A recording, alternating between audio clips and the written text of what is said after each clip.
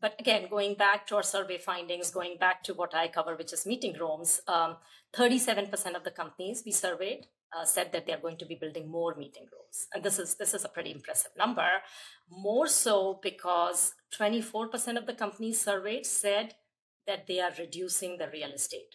So what this means is meeting room density. Hi, and welcome back to the Teams Insider podcast. Really interesting one this week. We've got Roopam Jain, who's VP of Research at Frost Sullivan's Connected Work practice. And she gives us a really deep insight into what's going on in the room space, the kind of back to work, hybrid working, the importance of BYOD and how big actually BYOD is, and how the big platforms are influencing the video market as well. Many thanks to Roopam for taking the time to jump on the podcast. Really appreciate her sharing her insights. And also thanks to Crestron, who are the sponsor of this podcast. Really appreciate their support. On with the show. Hi everybody, welcome back to the pod. Excited to do this one. Roopam and I have been going back and forward trying to find a time for quite a while between our diaries, but now we're locked in. Roopam, thanks for coming. Do you want to just introduce yourself? Sure. Hello, everyone. I'm Roopam Jain, VP of Research at Frost & Sullivan's Connected Work practice. For those of you who are not familiar with Frost & Sullivan, we are a global consulting and market research firm. We have more than 35 office locations globally, if I have the latest count, and we cover multiple industries, industrial, healthcare, automotive, many others. I'm part of the ICT practice at Frost, and I have covered conferencing and collaboration technologies for over 2 decades now. Actually, I just completed 25 years this past August. Amazing, so congrats! I'm truly an industry insider, Tom. Yeah, that's an incredible run, and what a transformation over that time as well. Yeah, and thanks so much for having me on your podcast. I know, and for being patient with my schedule. And it's mine as much as yours. I think we overlap at some industry events as well, often on different tracks and things. So it's great to spend some time chatting. So thanks for that. Yes. So Frost & Sullivan, obviously massive, super impactful reporting, lots of good, I know you do lots of customer surveys and stuff, but your space more specifically within ICT and Collab is more around the kind of rooms and video market. Is that right? Yes, I mean, I cover meetings, video, but that sort of overlaps everything else that's happening in the workplace. I mean, technologies are not clearly differentiated. We are seeing a lot of convergence across the board. So I look at everything tangential to that also. Yeah, and from that point of view, obviously there's been a rise of the UCaaS platforms and collaboration, coming together, and appliance-based video versus standards-based video. I mean, where's a good jump-off point in terms of what you're seeing in the market? I think just taking a step back and looking at how the overall workplace is evolving, because that feeds into technology transformation and digital transformation. An interesting thing that we are seeing this year is that the wheels are sort of fully in motion in terms of tech adoption. Things like office modernization, even contact center modernization, infrastructure upgrades. And really, when we talk of office redesign in particular, right, workplace redesign for hybrid work, meeting rooms are a fundamental part of that conversation. So when it comes to meeting rooms and spaces, and I think you and I discussed this at one point, last year was sort of a year of wait and watch for IT DMs. There was a lot of uncertainty around how many employees will be back in the office for how many days. There was this constant debate whether we should be in the office or not, and so on. And this year, we are starting in our customer conversations, we are starting to see the dust sort of settle down on that. And this is the year when we are seeing stabilization in hybrid work plans. So at Frost & Sullivan, we conduct a lot of global surveys of IT decision makers and business leaders. And our recent surveys show an accelerated return to the office for sure, and it's been going up consistently. And the proportion of remote work time has consistently gone down. So in our latest survey, it was a full 10 percentage points higher. In-office presence was a full 10 percentage points higher than previous years. But equally interesting is the fact that the deviation between the current state of hybrid work and the future plans, where companies are today and where they want to be, that has narrowed down quite a bit. So the deviation was only 3 percentage points in this year's survey compared to where we were in the past, which I think was close to twice as much. So what this means is people are getting closer to where they ultimately want to be with their hybrid work policy. Whatever version of hybrid work strategy that works best for their business, works for their corporate culture. And we know many a times that mandate comes from the top, from the C-suite. So IT teams, facilities, HR are taking those next concrete steps now because they know where they have landed. They finally are moving on those office modernization projects. They are moving faster on the digital transformation projects, whether it's the contact center or unified communications or meeting rooms, and then, sort of putting the right technology in the right space.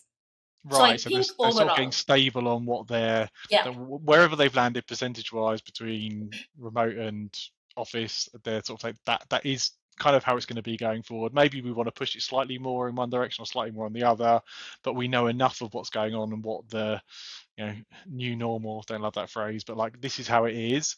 We can get on with our workplace strategy in terms of platforms and rooms.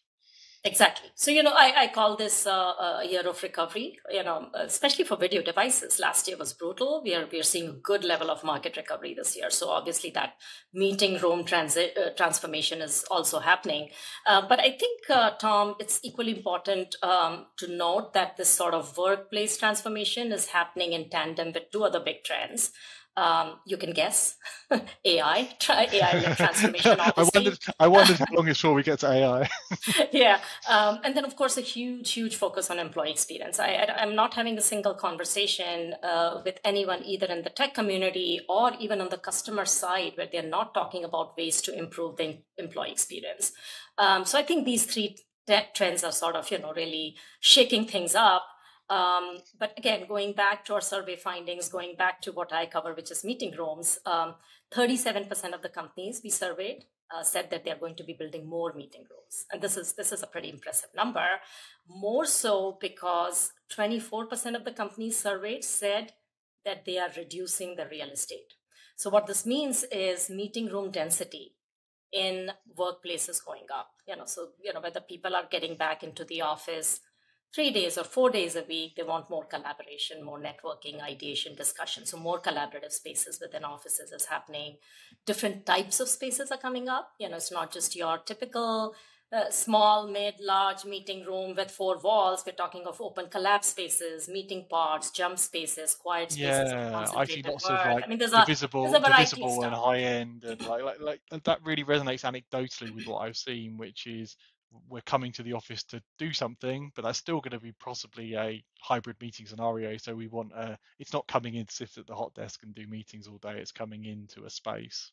Exactly, that defeats the purpose of the commute. So yes, and what I call the emergence of the experiential office. You want a certain experience when you do go to the office, and so everything is kind of getting redefined and reimagined, and video communication is a big part of it. But video is a given, right? I don't remember the last time I had a call that was audio only, and I don't think we will have. You may choose to disable video because the use case doesn't require you to show your video, but video is a given. The conversation is also shifting to video plus experiences, like a complete collaboration experience, better content collaboration, whether it's from the device perspective, from the platform that's going into these spaces.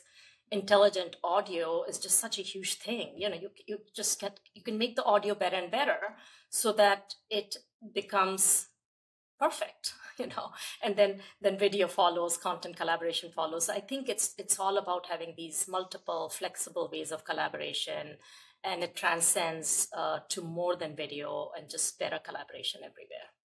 That's awesome. So you're seeing more interest in those experiential like it's not just 100 standard meeting rooms. It's more about how are we going to use the space, and like does that lean towards higher end kit like seating mics and kind of kitted out rooms, or not necessarily?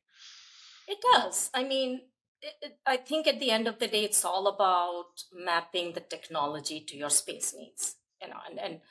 And also keeping the user personas in mind, keeping user preferences and use cases in mind. So the end goal, and this is where we see a huge shift. If you go back by 10 years, the technology sort of took precedence. The technology was chosen, and then the users were expected to adapt to technology. And now the end goal is to connect people, to connect teams, and then make technology decisions accordingly, and not the other way around. So I think this is just a very good shift. And then, of course, there are so many options. I mean, there's a device for every space. There is a platform for every space. There's appliance mode, there's standards-based rooms, and there are pros and cons. And those decisions are being based on what best fits each organization or each business's needs. Awesome. And what are you seeing in terms of, obviously we've had the UCaaS platforms, like I know you look across the whole market, so it'd be interesting to get your perspective. Like I feel like back in, certainly when I started in this space, the facilities team would choose the room kit and somebody else would have a decision on the desktop. Is the desktop or the platform decision or the cloud decision influencing the kit decision? How are you seeing that play out? Definitely. I think a lot of the technology decisions are being based on the platform of choice, the collaboration platform of choice that the company is standardizing on. But the reality is there is no single platform. It's multiple platforms, right? And it can vary by departments. It can vary by just different locations. Those Yeah. decisions can be made at the branch level. So I think the platform decision is important, but if we talk about meeting spaces or rooms, it's also about the form factor.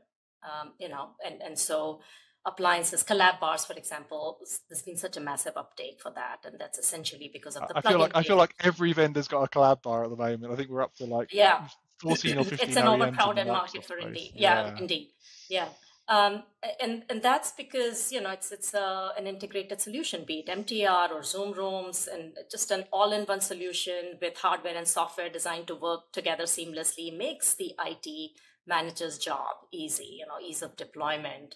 Yeah, it brings the cost down, brings the price down. Like they're relatively simple to deploy, so you're not into multi-day projects. So there's a kind of TCO thing there where you can deliver a good experience for a lot less than you used to be able to potentially. Exactly. Yeah. And consistent user experience, right? So as users go from one room to another, they have a consistent experience. But often there is a vendor lock-in involved, and I think the other end of the spectrum is standards-based systems just give more choice of components, more flexibility, better interop between different platforms and devices. So, there are pros and cons to each. But of course, those modular standards-based rooms, especially for mid-sized and large rooms, they require more technical expertise. So there are cost considerations, cost related to maybe AV integration. But like I said earlier, it all boils down to what kind of meeting spaces you have, what are the use cases you're enabling, and then of course what are user preferences, and IT, what is easy for IT from a management monitoring perspective. Makes sense. And what do you see? We mentioned how many collab bar vendors there are there, like, and you mentioned IT management. How do you see organizations dealing with choice of kit? Like, because there's obviously an overhead if mixing lots of different management platforms, lots of different kit. Are you seeing them standardize? Are you seeing them flex on that? Any thoughts on that? I think just as we are seeing best of breed on the type of platform, we are seeing best of breed when it comes to management platform choices. So I think there are multiple solutions, but it is becoming a critical factor in tech selection. So any vendor that lacked a robust management platform, whether it's from a device perspective or otherwise, was definitely losing out. So it's a big deal. IT and there's a lot going on in organizations. There are BYOD rooms that are outside of the purview of IT. IT doesn't want to even know that those rooms exist, but the rooms that they know exist, that they are deploying, and those are the ones that they want full visibility into, and they want those central management, monitoring, all of those advanced capabilities. Yes, that's a key part of the decision-making process. It's not just does it have these cameras and these mics, but actually what's the day two management experience and the reporting, those kind of things. Exactly. Awesome. So you touched on BYOD there. I want to jump on that because that's really interesting at the moment. I feel like BYOD has like got a renaissance at the moment because now we've got network connected BYOD. We've finally got one cable with USB-C. I think you did some research around this as well. What's your experience of the BYOD in the market versus appliances and standards-based rooms? BYOD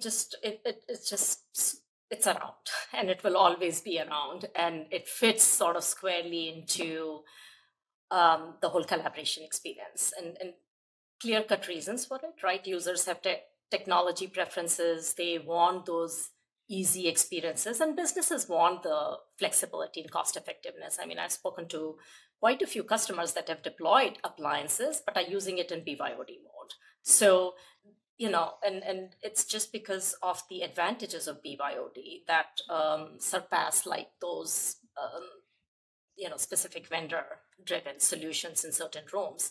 And I just want to quote a stat here, and it's actually, you must have seen it. It's a very publicized and used stat across the industry that comes from Frost and Sullivan, that only about 15% of the meeting spaces today globally are video enabled.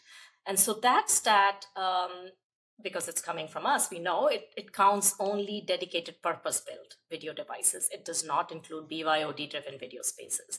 So if we add BYOD to the mix, that number is probably twice as high.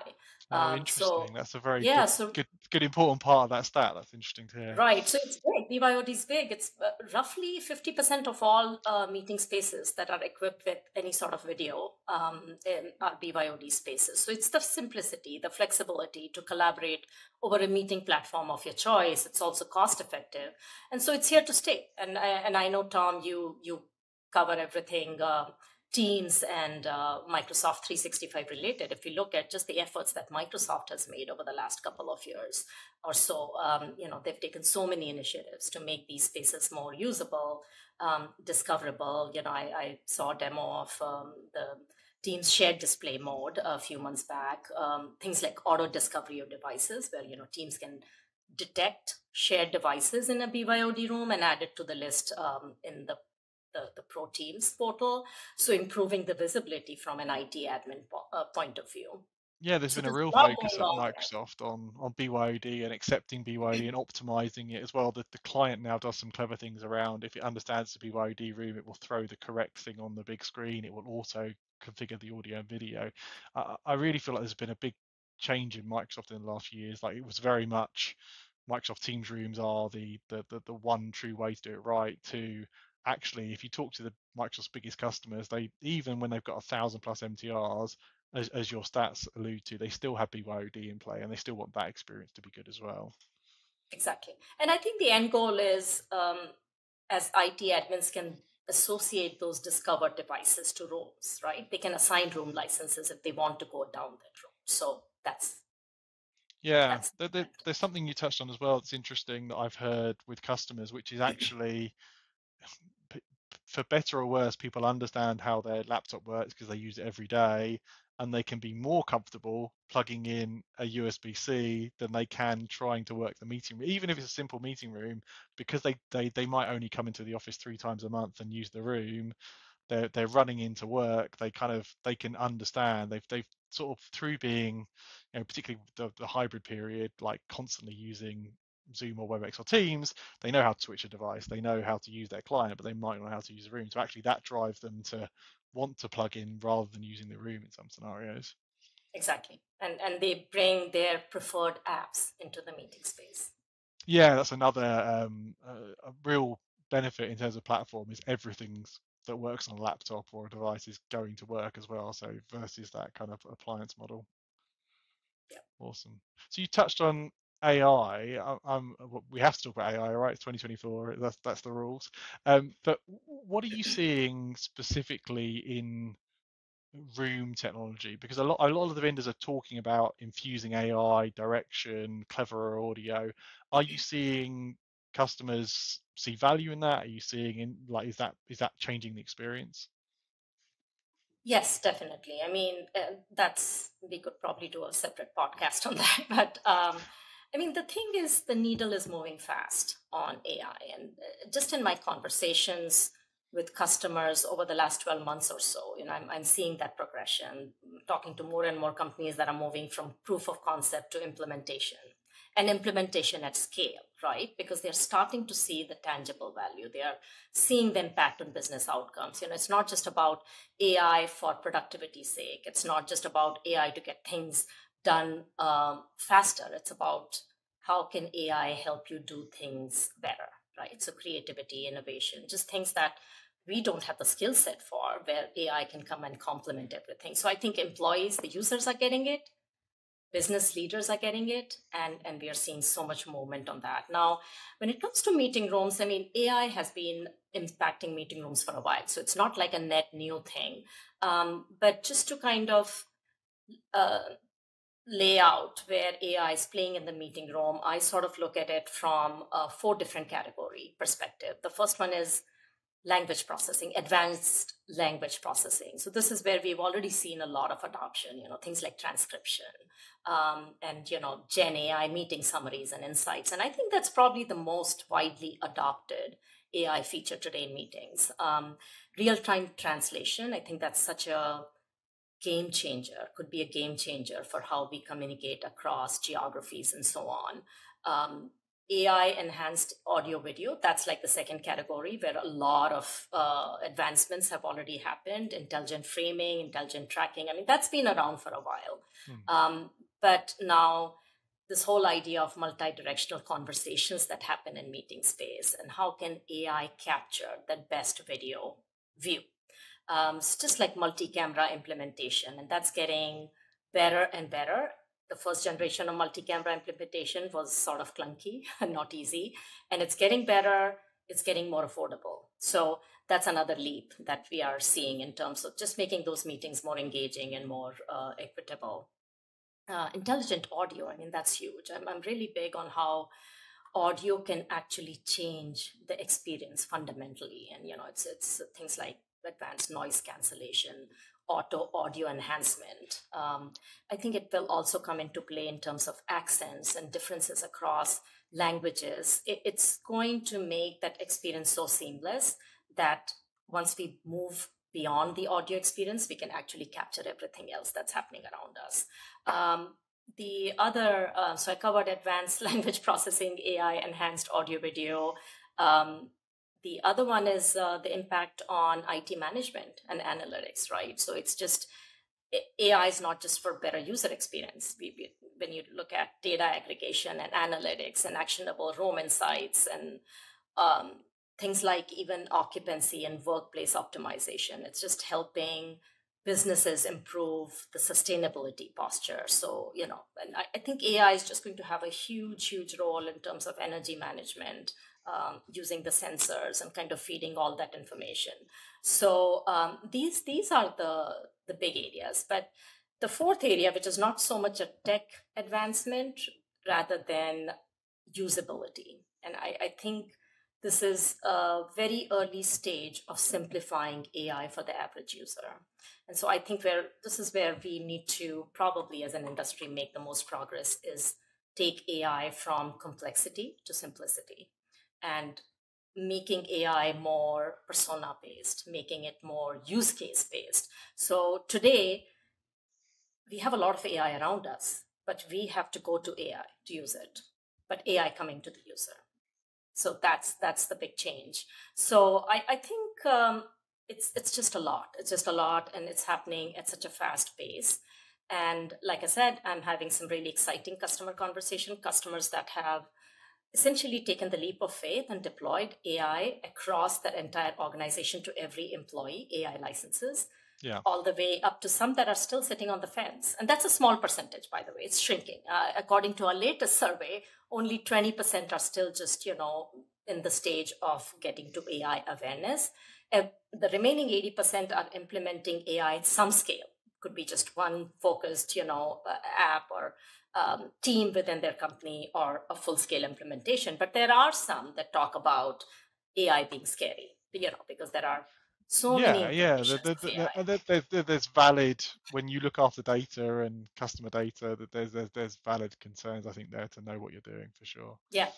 So, whether it's security, privacy, regulatory, or ethical issues, there's a lot that can be done, and a lot that will probably also act as putting a guardrail around AI, maybe over the next few years. Yeah, I love how you break down those different areas it's impacting, because you're right, it's across the board. And like, it's interesting when I hear those customers who are like, we're not doing AI. I'm like, that AI is being used in your organization in some shape or form. It's just how it's being used and how sanctioned or not sanctioned it is. But the thing you were talking about the AI coming to the user, I think that's really interesting in our space, because potentially moving from, as you said there, I as an individual go to the meeting summary and drive some information out of it. That idea of having agentic, like someone comes in and co-facilitates the meeting. Like, I've had these meetings where you have these awesome, project managers or facilitators who get everybody engaged, all that kind of stuff. If we could bring even a fraction of that in AI, I think that's really interesting. Exactly. I think these are exciting times. I call it the golden age of technology. So there's good times Yeah, to be in. yeah, definitely. It's really, really interesting, and AI is just accelerating all those conversations. Awesome. Well, I know we're tight on time, Ruhan, so thank you so much. It seems like we came across two other podcast topics. We're going to have to loop back and do another one sometime. But I really appreciate you taking the time and giving us the insight into the stats. If people want to find out more about you and your work or Frost and Sullivan, what's the best thing to do? Well, you can go to our portal, www.frost.com, and or reach out to me directly on LinkedIn, and I will. We do a lot. We do a lot as a company, so I'll put you in touch with the right folks. Great. Awesome. Thanks so much. Thank you, Tom. Good seeing you.